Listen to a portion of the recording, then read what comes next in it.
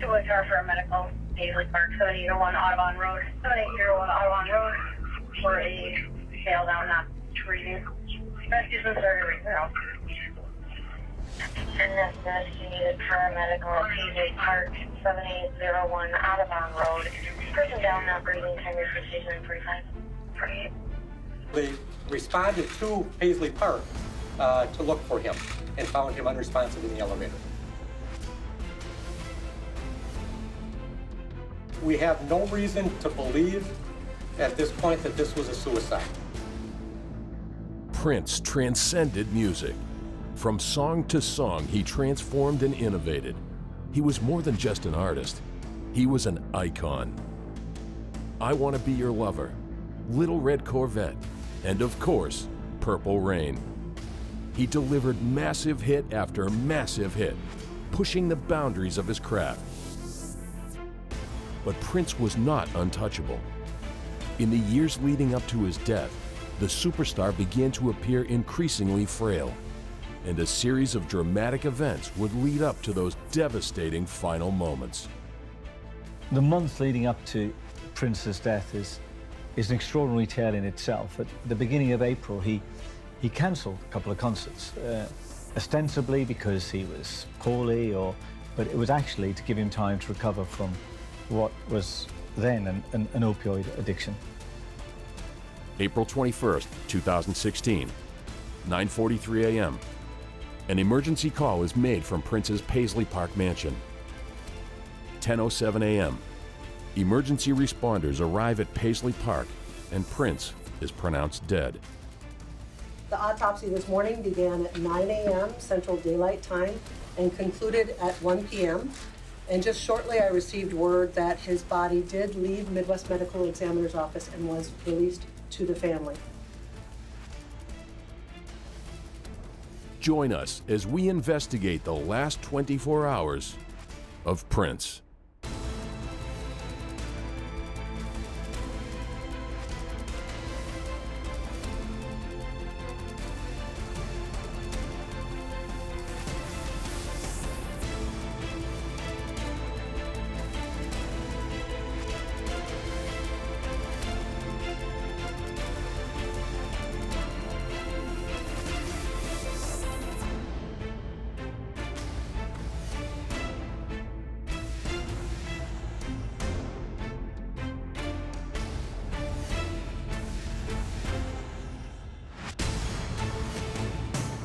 This man is one of the most committed artists I've ever known. And by that I mean committed to music, utterly. And he was able to do almost everything.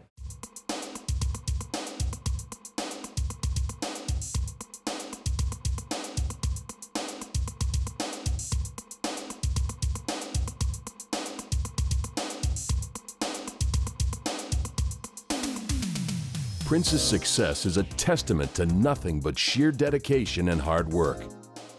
With over 100 million records sold, 39 studio albums, and 7 Grammy Awards, his work continued to wow, shock, and surprise throughout his extensive career. To say that he was prolific would be an understatement. His genius was unrestrained, it was unstoppable. He wrote his first song when he was, I think, 7 years old, and he went on to sell over 100 million albums, 100 million albums. He became one of the most iconic artists of all time. He contributed to fashion, he contributed to film, he contributed to music. But the one constant in his life that sustained him and sustained his creativity was his work ethic.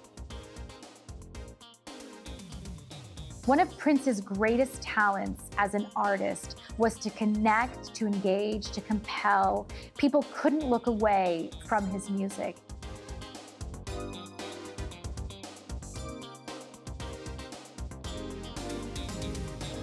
In a 1999 BET Tonight interview, Prince, famously said that he got into music and he got into doing what he does because he loved playing, jumping off pianos, as he says in the interview. But you still like going out doing dates? Oh man, that's my life. I got into the music business because I loved playing so much. really get into the business to be a star. At least I didn't. I didn't get in to make a whole bunch of money or anything like that or meet a whole bunch of women. Just so happens those are the things that came along with it.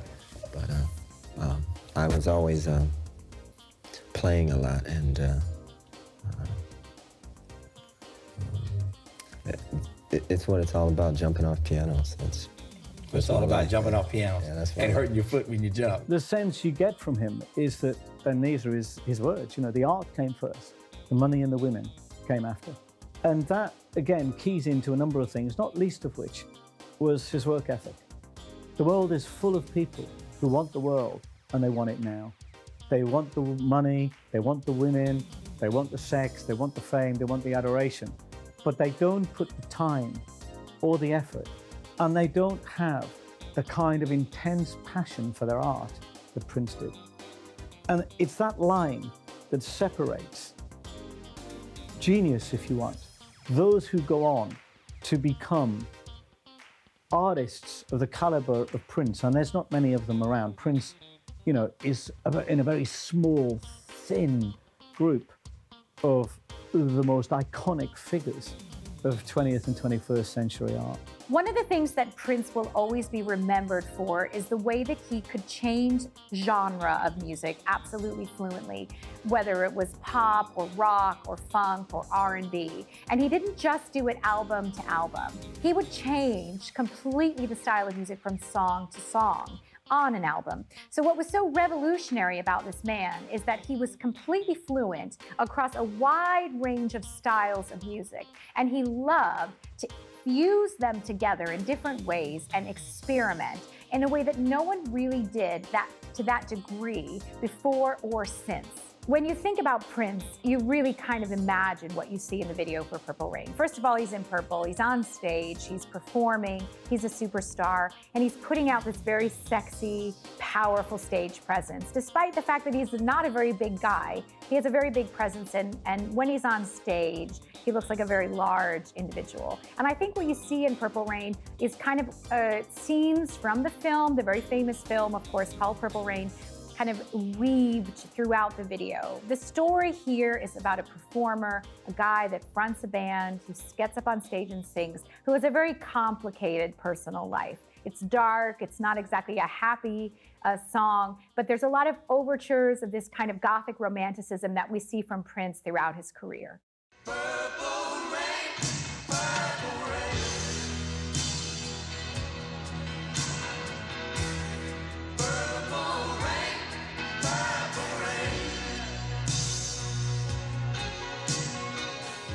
I think Purple Rain is an incredible song. It's an anthem of sorts. And, you know, there's a lot of apocryphal imagery. Prince was asked about it many times, and he did have a real fascination at the time about the apocalypse and the end of the world. And Purple Rain is really about when the sky turned red and blue and rained purple, and it's the end of the world, and it's being with the person you love and your God at that time. That's what Prince is basically alluded to later in life.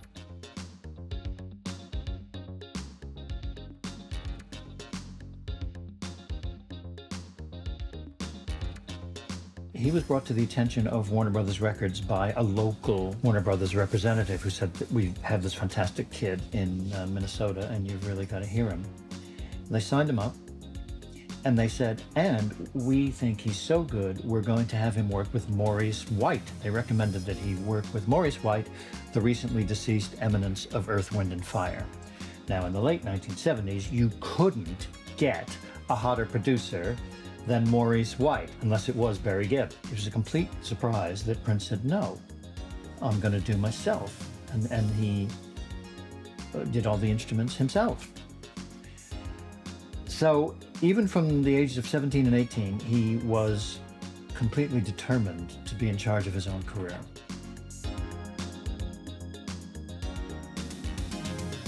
The Dirty Mind album was quite unfit for radio airplay, for princely reasons you can imagine. Although When You Were Mine was a great song, which has become a standard of sorts recorded by various artists, including Cyndi Lauper. And we really didn't know if he was going to put it back on the rails until until Controversy came out. And now, at this point, this was 4 albums in 4 years, and this was the pace at which he was going to continue throughout the 1980s. 1999 may be called 1999, but this is a quintessential 1980s music video. Everybody has big hair, everybody seems to have a perm. You've got a lot of the kind of one-handed gloves and the hat and the asymmetric hairstyle and all the other things that you associate with 1980s. It has the feel of a 1980s song. It has very much the look of a 1980s song. You see Prince on stage with his band performing. And this is all about highlighting his concert presence, his stage presence, and showing that he knows how to have a good time.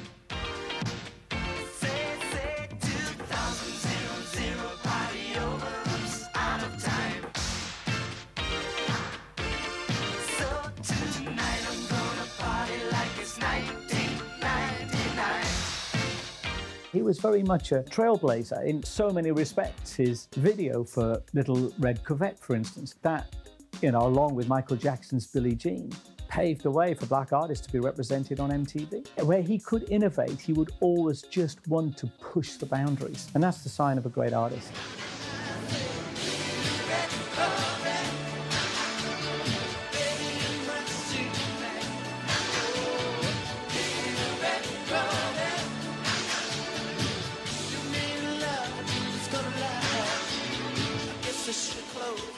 In the video for Kiss, we see Prince in this very sexy 2-piece outfit. The top almost looks like a woman's exercise midriff top, and he's wearing like black lycra leggings. It's a very feminine, androgynous look for Prince.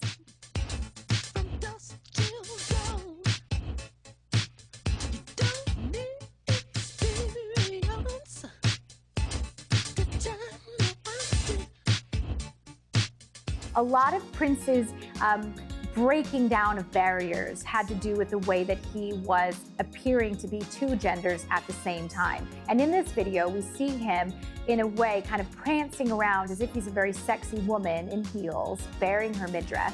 But at the same time, he's very much a man who is masculine, who's sexual, and who wants a woman. So it's an interesting combination, and it's a motif that Prince would play with throughout his career, including ultimately wanting to be called a symbol that was both male and female. The Sign of the Times was the first pop hit to make reference to AIDS, the disease of the 1980s. And he even recorded it first a year before it came out. But even after that year's wait, which nobody knew was a wait, it still was a breakthrough. That's how ahead of the times he was. In the 1999 BET Tonight interview, Prince talked about perhaps one of the most controversial things that he did was to change his name from Prince to the artist formerly known as Prince, or the artist, and he created a love symbol to represent that. And what was fascinating about what he said was, and controversial about what he said, was he described himself as a slave. And he makes it clear he's not talking about the kind of slavery that African Americans had to endure when they first came to America. That's not the kind of slavery he's talking about. He says, yes, he says, it's relative. But Prince was in a trap. Prince was under contract to, Prince was owned, you know. Now, I can't use Purple Rain. I can't use this song. I can't sell the song Purple Rain now unless I record it again, which I have plans to do if I can't, in fact, get the master recording that I believe is one of my children, you know. So I had to get freed from the mentality of being a slave. You understand? Right. Okay, and that's not to equate myself with the same situations that we suffered coming to this country, but you know, everything is relative. If you are owned, you are owned. If you can't do everything that you want to do, if there's a ceiling and you're not allowed to go as high as you can go, you are in fact a slave. Rather tellingly, he says, if you're owned, you're owned. And if you can't do everything you want to do, then you're a slave.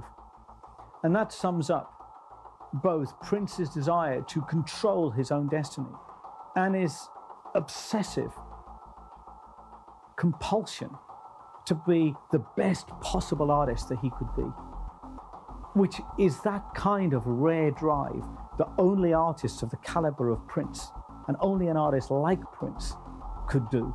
That is what made him what he is. It's that determination to be free, to express himself and push whatever boundaries he wants to push in his own way and on his own terms. And for somebody as creative and as controlling as Prince, the idea of being denied that freedom would indeed have been quite rightly described as a kind of emotional or creative slavery, and that's what he was driving at. And he didn't just want it for himself. He would have wanted that for any artist. He would not want to see any artist unable to express himself or herself to the absolute pinnacle of their creativity.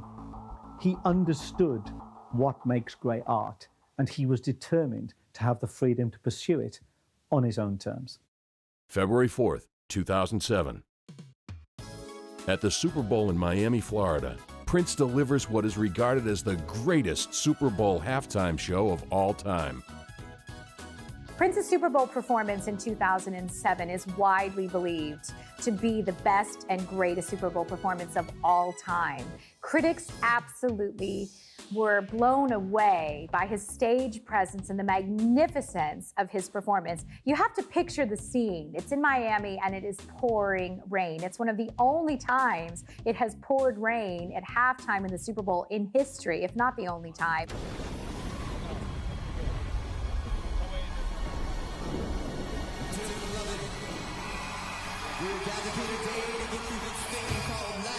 Another thing he did, which was extraordinary, was to cover other songs during the performance. Mostly when Super Bowl artists are asked to perform, they do their own music, and that's maybe they invite a guest singer to come in and do a song like we saw with Coldplay and Beyonce, but generally they do their own songs. What Prince did was to cover other songs such as Jimi Hendrix and the Foo Fighters in the midst of this incredible performance of his own hits.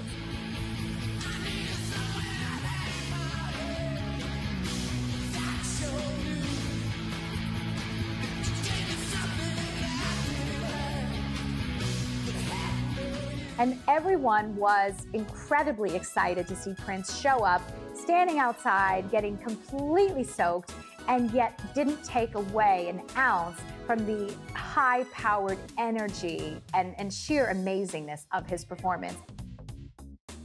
He was so really totally in control of his own materials that he would only release to social media what he wanted out there.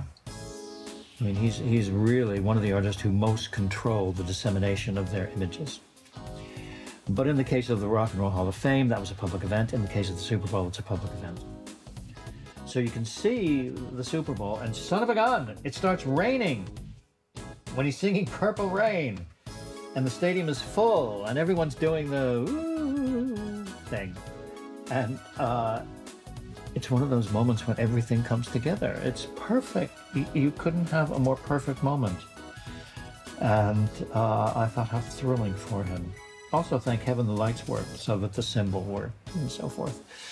So that's the thing with these Super Bowl performances. What if the lights don't work? It's so embarrassing. But it worked, and that was a great one because it was an artist who was doing a greatest hits set, a heritage artist. It wasn't somebody who was bound to have a success because they were doing Uptown Funk, which had been the hit of the year. It wasn't like a Top of the Pops type thing. It was, here's a great artist doing his thing.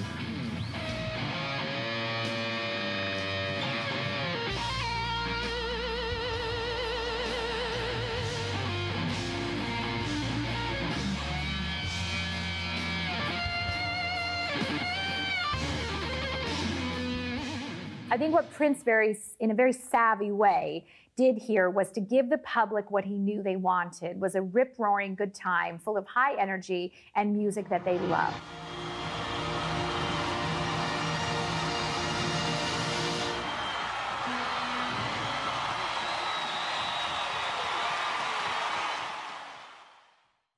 Gladwell's theory of the 10,000 hours. That is to say that even the most talented people get better and refine their art through just doing something for 10,000 hours.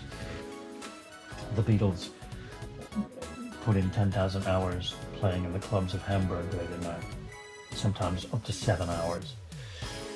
And Mozart, starting at the age of 5, put in 10,000 hours before his greatest masterpieces. And surely Prince put in 10,000 hours, there's no doubt about it. And he was putting it in from an early age. Remember, both his parents were musicians.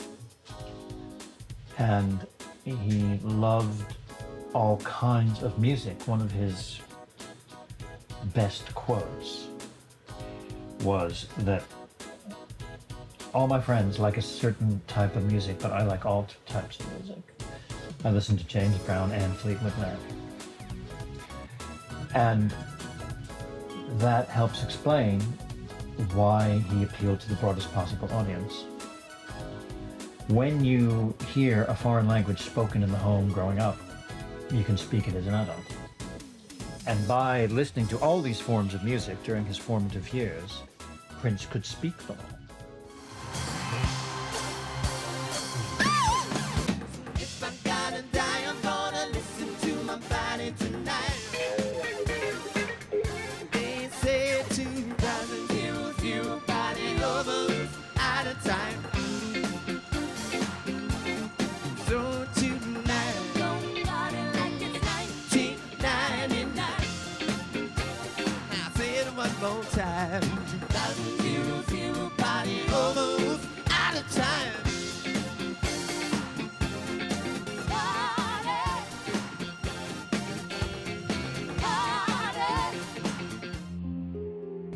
But beneath the giant persona that the world saw on stage was a problem that was becoming increasingly troubling. April 7th, 2016. Prince cancels 2 concerts in Atlanta, blaming the flu. But Dr. Michael Todd Schulenberg is treating Prince's withdrawal from his opioid addiction.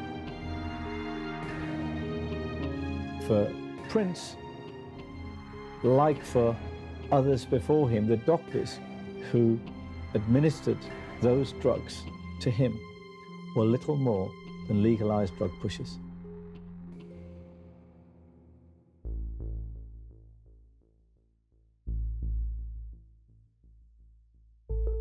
Months leading up to Prince's death is an extraordinary tale in itself. At the beginning of April, he cancelled a couple of concerts. Ostensibly because he was poorly, but it was actually to give him time to recover from what was then an opioid addiction. On April the 15th, he's on a plane. Nobody knows really what happened on that plane, or what the exact sequence of events was. But we know the end point of that was Prince being taken very ill and falling unconscious. What's the nature of the emergency? What's the nature of the An unresponsive passenger. Was it a male or female passenger? Female passenger. April 15th, 2016, 1:15 a.m. Emergency landing of Prince's private jet after being unresponsive. He was transported to hospital and given a shot of Narcan, an antidote often administered for suspected drug overdoses. He was administered with Narcan, which is an anti-opioid medication. And this, in effect, if you put it rather graphically, kicks the opioids out of the opioid receptors and helps normalize the breathing and other bodily functions which the opioids had disturbed. He was told to remain in the hospital for at least 24 hours to recover, but checked himself out of hospital just 3 hours later. He's then asked to go into hospital. He's supposed to be in hospital for a few days. He checks himself out after 3 hours.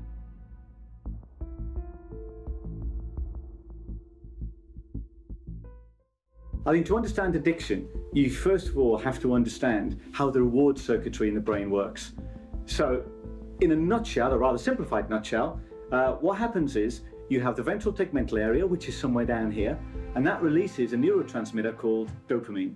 The dopamine then goes up to nucleus accumbens, which is to do with motor function and motivation, and then that goes through to the prefrontal cortex. So in a very simplified way, addiction starts with a release of dopamine, goes to the nucleus accumbens and into the prefrontal cortex. Now, reward circuitry in the brain has enormous evolutionary advantages. Okay? We have to want food, sugar, salt, pleasure. All these things have great survival value for us as a species.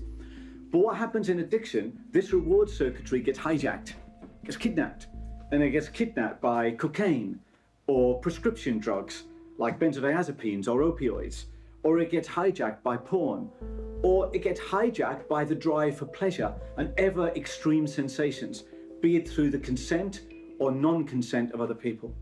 So this reward circuitry can be really beneficial to us, or it can destroy us. With performers like Prince, that's what happened. The reward circuitry got hijacked, and it got hijacked in one case by cocaine, in another case by prescription opioids. And let's look for a moment at what these prescription drugs do. There is a myth, perhaps it's a myth that Prince believed in, that these opioids or these drugs, because they are prescribed, that you can't get addicted to them, or there's nothing wrong with it, or it gives people a false sense of security. But that's not the case. And broadly, there are three classes, if you want, of prescription drugs which can become very destructive. You've got your opioids, okay, and which are usually painkillers. You've got what's called your central nervous system depressants. These typically are benzodiazepines. I guess most people would know ones like Xanax or Valium. And then you've got your stimulants, like your amphetamines. And whereas they can all provide useful clinical functions, they can also drive us into addiction and into dependency. And what happens in dependency is this: because dopamine is the insatiable neurotransmitter, it can never get enough. It never stops wanting more. And what happens is eventually the reward system of the brain becomes completely depleted, exhausted. So if you want, addiction goes through 4 phases. First, there's desensitization. When you're an addict, you become desensitized to what once gave you pleasure, now simply causes you pain, because you are driven to consume more, whatever your drug of choice is, be it a prescription drug, be it an illegal drug, be it sex, be it pornography, whatever your substance of choice is, eventually you become desensitized to it. We call it tolerance. So it doesn't do for you what it used to do in the past. But equally, you are still highly sensitive to the source of your addiction. So when you see a line of cocaine, or when you're given a packet of Xanax, or when you're given some opioids, or when you're given, when you're looking at some pornography, whatever the addiction is, you're highly sensitive to that as a cue, because that's telling you, oh great, this is where I get the pleasure, this is where I get the hit, this is what I need. Yeah. And then you get what's called hypofrontality. And hypofrontality is when your prefrontal cortex, if you want, your willpower collapses, so you no longer have any control. And so the prefrontal cortex effectively becomes disabled. And finally, your stress mechanism, if you want, goes into overdrive. You feel consciously anxious, wired, stressed. So desensitization, sensitization, hypofrontality, and really a dysfunctional stress system. That's addiction. And they call it, in essence, there's the 3 C's, if you want, of addiction. The first C is the craving, the dopamine. Give me more, give me more, give me more. Then you've got a loss of control, and then you have the negative consequences on your life. The fundamental thing about addiction and about the way dopamine works is it's the search for novelty. You always want something new. So what one line of cocaine or one or 2 or 3 opioids did for you yesterday, they won't do it today, and they won't do it tomorrow. So you have to have more. In the same way that Prince is hard to pin down when it comes to one musical genre type, Prince was very much an enigma across his entire career. He refused to be pinned down even in terms of gender. Was he male? Was he female? Was he gay? Was he straight? Was he black? Was he white? He was definitely black, but in some of his videos, he has so much face powder on, he looks completely white. His style of dressing, it's masculine, but it's super feminine. His sexuality was very much a male predator who was going to seduce a young woman, but he was also hyper feminine. Prince was an enigma in that you couldn't really put your finger on who and what he was, and that was part of his appeal. It is without a doubt that on stage, Prince was a giant. But that didn't come naturally to a man who, throughout his career, suffered immense anxiety and stage fright. Friends and colleagues of the artist have spoken about his obsessive pursuit of perfection when it came to performing. He would rehearse and record days on end until everything was absolutely as he envisioned. There's a wonderful anecdote which was narrated by Prince's publicists, and they say that after a performance, he would make the band watch a video of the show they'd just performed. So they'd all sit backstage, and every time he spotted a bum note, he would berate the person who did it. That is what it meant to work for Prince. And whereas at times it could and was undoubtedly overbearing and relentless, that's just how you get better at stuff. And that's why Prince was an inspiration. You know, artists like that don't just happen overnight. They have to work at it. And that anecdote really sums up that obsessive, driven desire to just reach a pinnacle of creative achievement that no other artist had ever done. And you have to have that dynamic going on to perform as beautifully and to create as prolifically as an artist like Prince. Because there's one fact about perfectionists and narcissists, but particularly true of perfectionists, and the two are very closely linked, is that they can't ever be good enough. If you're a perfectionist, you never reach perfection. And you're always striving to do it. You want more and more and more and more. Let's just make this right. Let's just make this right. But it's never good enough. You've always got to improve. And it's that narcissism, that perfectionism, and that incredible creative drive and work ethic that goes to make a genius like Prince. In addition to all of the reports about Prince's clean living, his veganism, his Jehovah's Witness beliefs, there are also a wide array of reports about his opiate addiction, about his love of pills, and some of the less kind of clean living things that may have happened towards the end of his life and in fact contributed to his death. I'm thinking, so here's this guy, 5'2", and he's been on heels for 38 years. Surely he's got to have hip pain. And he's taking painkillers. Well, I could easily understand an addiction to painkillers or an overdose to painkillers. Dr. D, who claims to be Prince is a drug dealer, and again, we don't know whether this is the case or not, said that he never met anybody who suffered as much stage fright as Prince. And this ties in to the narcissism that was at the heart of his personality. The man who, on the one hand, has to be bigger, greater, and grander than the rest, carries that private vulnerability, that naked, raw insecurity, which is part of the drive that makes him perform. The man who, on the one hand, is too frightened to go on stage, yet when he's on stage, he's too obsessive, too driven to come off it. That combination is toxic, as well as responsible for the work of so many great artists. And perhaps that's what artists like Prince, that's the price they pay for the creativity. It's the Faustian pact, if you want, that they make. Give me my creativity, give me my art, and I will give you my life. So if Prince used drugs, either prescription or illegal, his publicist, Chris Poole, his former publicist, Chris Poole, suggested it wasn't for recreational use. It wasn't because he wanted to get high. It was to feed the monster that was within him, which is what drove his creativity. It was to feed his creativity. So let's just look at that sequence of events. First of all, he cancels concerts because of his addiction. Then, because of his addiction, he falls unconscious on a plane flight. He then is taken to hospital because of his addiction, where he's told to stay, but he checks himself out. And there's two things going on at that moment when Prince says, I'm out of here. One is his intolerance of being told what to do.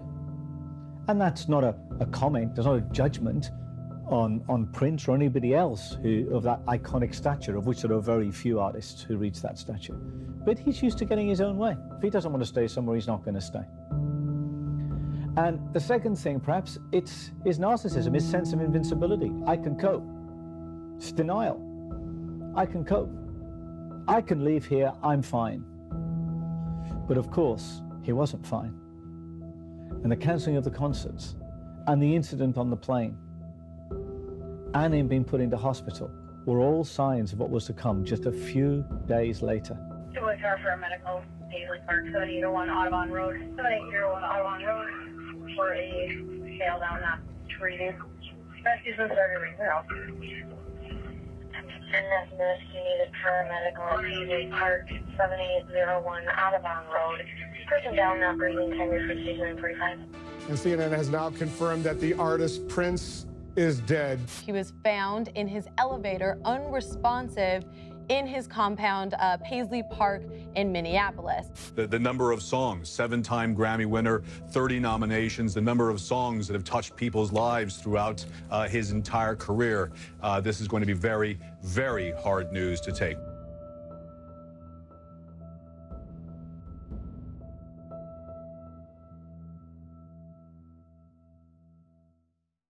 April 16th, 2016. Prince holds a party for close friends at his Paisley Park mansion. He shows off his new purple instruments.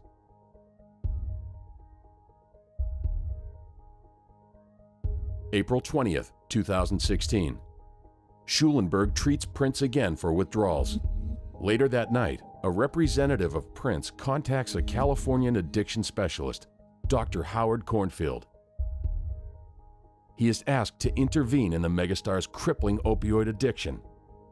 However, the doctor cannot make room in his schedule and instead sends his son Andrew on an overnight flight to Minneapolis. The last 24 hours of Prince's life are really a snapshot of what happens in the final stages of opioid addiction. Opioid use begins in euphoria, in pleasure. It ends in despair, disintegration, and death. Effectively, opioid addiction in its final stages breaks down all the body's physical and mental systems. Emotionally, the opioid addict is depressed, anxious, angry, confused. Physically, all the major organs are affected, the heart, the brain, and eventually everything breaks down and the addict dies. So if we look at what happened to Prince during these last 24 hours, it begins with a representative, one of his representatives, calling for a specialist to come over from California to help him deal with this addiction, because obviously people are noticing it's in its final stages and he needs help. And what is extraordinary is that the specialist himself doesn't come because he's busy, can't make it. So he sends his son.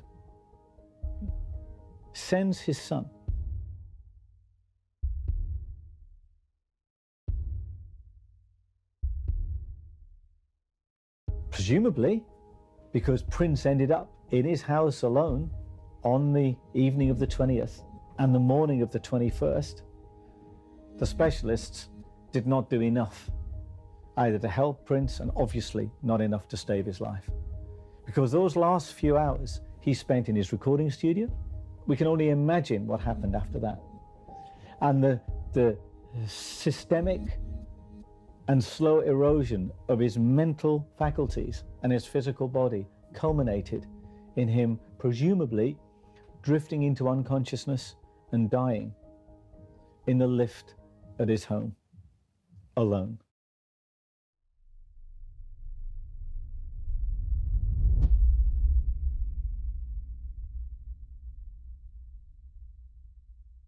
April 21st, 2016, 9:30 a.m.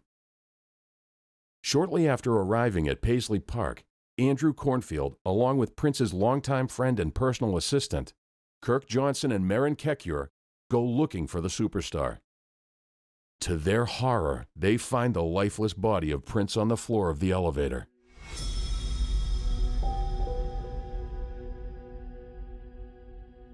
at 9:43 a.m. An emergency call is made from Prince's Paisley Park mansion.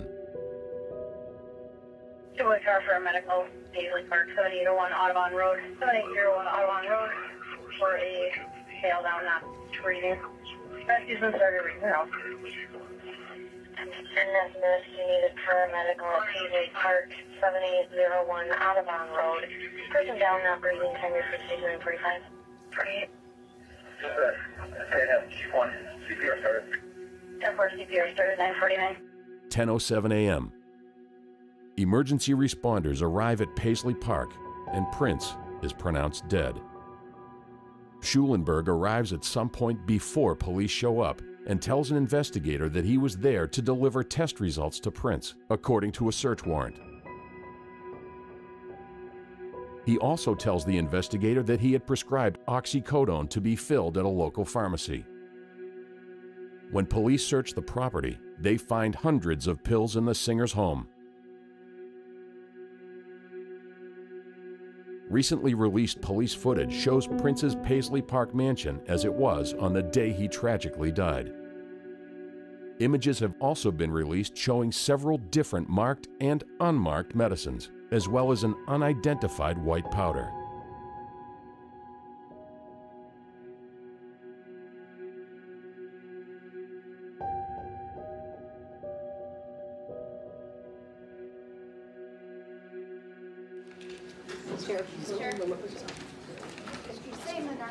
They responded to Paisley Park to look for him and found him unresponsive in the elevator. We have no reason to believe at this point that this was a suicide. But again, this is early on in this investigation, and it's continuing to, we'll continue to investigate. You received the call at 10:12 yesterday morning to come and assist the Carver County Sheriff's Office in this investigation. Our chief medical examiner arrived on the scene at 11:30 yesterday morning, local time, and was on the scene for several hours. The autopsy this morning began at 9 a.m. Central Daylight Time and concluded at 1 p.m. And just shortly, I received word that his body did leave Midwest Medical Examiner's office and was released to the family. June 2nd, 2016. It is announced that Prince died of a self-administered accidental overdose of the powerful drug, fentanyl.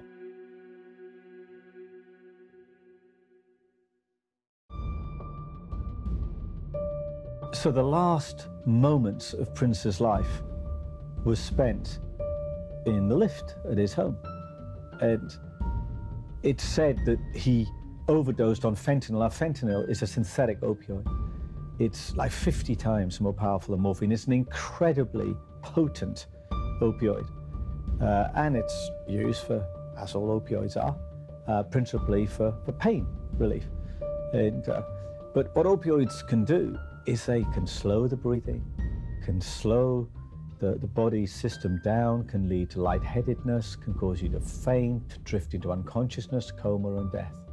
So we can speculate that maybe Prince left the recording studio feeling faint, perhaps lightheaded, maybe a bit unsteady on his feet, thinking he might just take himself to bed, rest, sleep it off, get up the following day and continue what he was doing. Because he was notorious for his work ethic.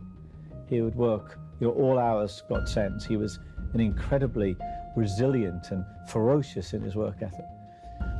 But he may have felt it was too much, so he may have felt tired, sleepy, exhausted. Maybe he got in the lift, who knows? He may just have rested against the side of the lift, the back of the lift, and thought, oh, I just feel tired. And he may have drifted into unconsciousness, then drifted into a coma, and then died. And that's probably the most likely sequence of events that would have made up the last moments of Prince's life.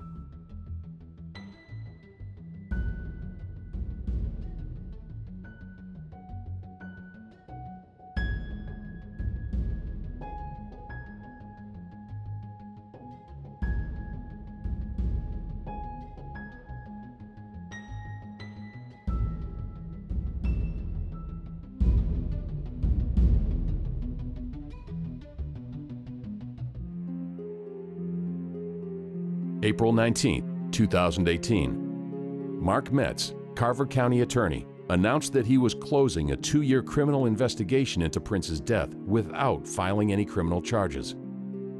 Metz stated that investigators were unable to develop credible evidence documenting the source of the fentanyl that killed the musician, who likely believed he was taking a prescription painkiller. In fact, the pills he took were counterfeit Vicodin. A civil settlement was reached with Dr. Schulenberg, who admitted prescribing Percocet to Prince's close associate, Kirk Johnson, knowing that it was, in fact, intended for Prince. For Prince, like for others before him, the doctors who administered those drugs to him were little more than legalized drug pushers.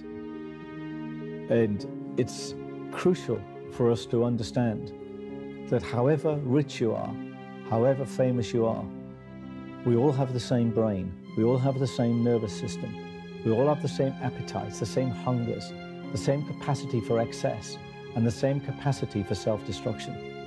And those who are the most narcissistic, which tend to be performers, need protection from themselves, and Prince didn't get it.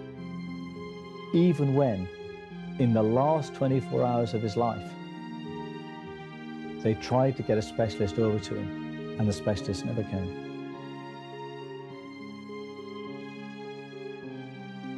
So let's speculate. What if the California specialists from California had made it to Prince's house on the day before he died? Would that have saved Prince's life? Probably not. It may have saved it that day. It may have got him through another day, another week, another month, who knows?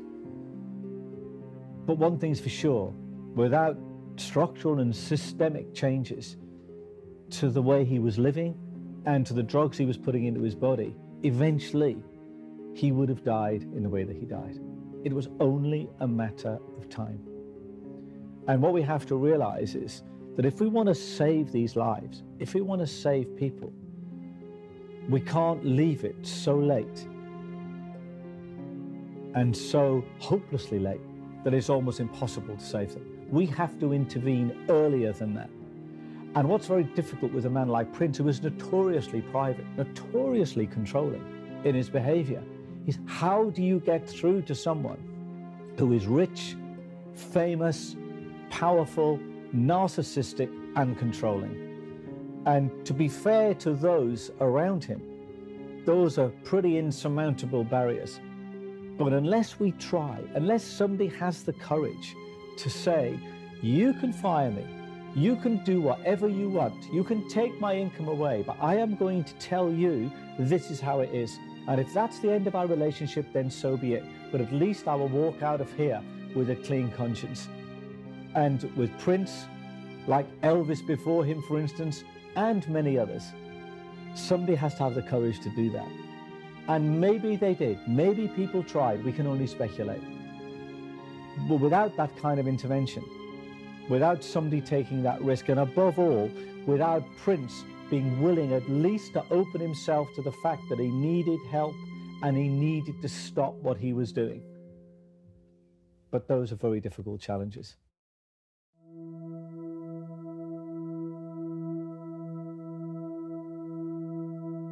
He was supposed to live till he was in his 90s, you know, doing concerts and joy. I mean, he just is all about joy, and he brings so much joy to so many people.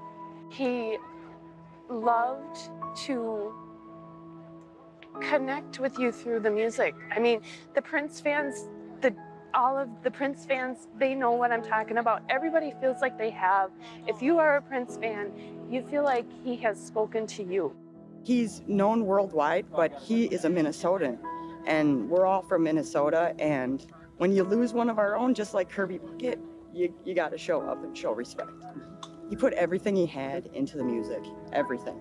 I mean, he lived at his studio, so, I mean, he just put everything that he had into it, and he took stories from people's lives, from his own experiences in life, and put it into his music. And I think that's why the world just related to him, not so much as just a black artist, but as an artist in general. I mean, he had one of the, I mean, this is the most, you see all these people together and they are all united together to come. I think the world's gonna take a break from all the stuff that's been going on and just remember somebody that deserves it and has been there for everybody. I mean, he did a lot of children's events, a lot of, you know, disability events, and, you know, he just put everything back into the community. He used to just pop up at the Chanhassen Theater, and he would pop up at the McDonald's. He loved McDonald's. So I think just a little break for everybody, for all the hate that's out there right now, to just reflect on this time.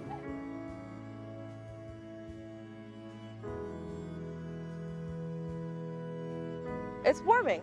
It's warming. It's heartwarming that all these people are here. It's cool. It's fun too. I mean, I'm here with my best friends, so like, yeah, I don't know. It's one of those things that we'll never forget, for sure. I think, especially with him, because Prince is one of those artists that he just always looked amazing. He never ever looked unwell, or he looked at his physical peak all the time, even into his 50s. You know, I went to the last series of gigs that he did here in London, and he's still doing everything he did when I saw him 30 years ago. You know, he was still as vibrant and as an amazing, you know, so it's kind of, I think that's the shock factor, I think, is there for it as well. It's not like, you know, he'd gone into a decline or anything. He just looked amazing still. And musically, I remember the first time I saw him up in Wembley, and I literally went out of the gig and just kind of thought, I may as well just forget it. I mean, there's no point, because no one's ever going to get close to what he's just done tonight. That's just, it's from somewhere else. And I mean, he did so many different things at such an amazing level. He's almost freakish, I think. Because I think even rockers, you know, people who are like really into their guitar players and everything, he's still up there with some of those guys, you know what I mean? There's really noted guitar players that would say that he's, you know, he's up there with some of those people. But just, I think he was just amazing. He was just a super sexy dude who could do everything, do you know what I mean? He was just amazing, yeah.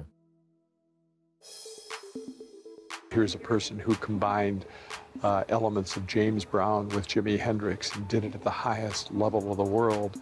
And then in the meantime, was also controlling every single element of production of his music.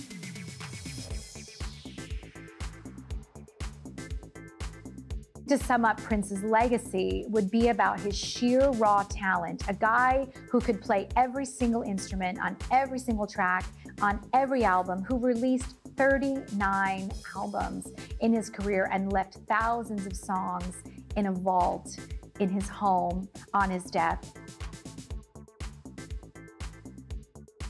I get the impression that no one need worry that they did not get the best of Prince.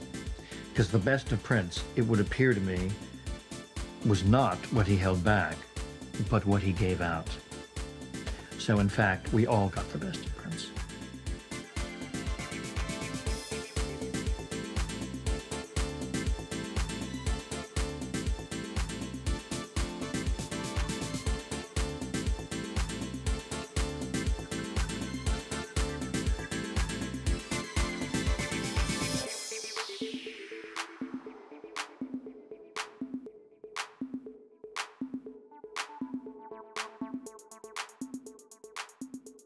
It really is extraordinary how Purple Rain emerged as his song. Because when it was new, it wasn't his song. It was the theme of his movie, which won an Oscar for Best Original Song Score. And When Doves Cry was a bigger hit, and Let's Go Crazy was a bigger hit, and Purple Rain was a big hit, and it was the third of the 5 singles from that album. But over time, it really became his signature song. Of course, it incorporated the word purple, he said, looking at his shirt. And I thought it was charming how when he died, everything went purple.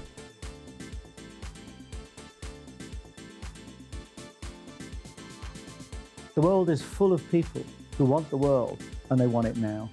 They want the money, they want the women, they want the sex, they want the fame, they want the adoration. but they don't put the time or the effort, and they don't have the kind of intense passion for their art that Prince did. And it's that line that separates genius, if you want, those who go on to become artists of the caliber of Prince, and there's not many of them around. Prince, you know, is in a very small, thin group of the most iconic figures of 20th and 21st century art. And what people forget is that it's the hard work that makes it happen. Money, fame, success, and all the trappings that go with it come after. Prince knew that, and it was in him. Maybe because his father was a musician, his mother was a musician, but it was in him. Composed his first song at the age of 7. When you have that kind of drive in you, and you are able to sustain it, and you are determined to sustain it, and you work harder than anybody else works, that is what will make you successful.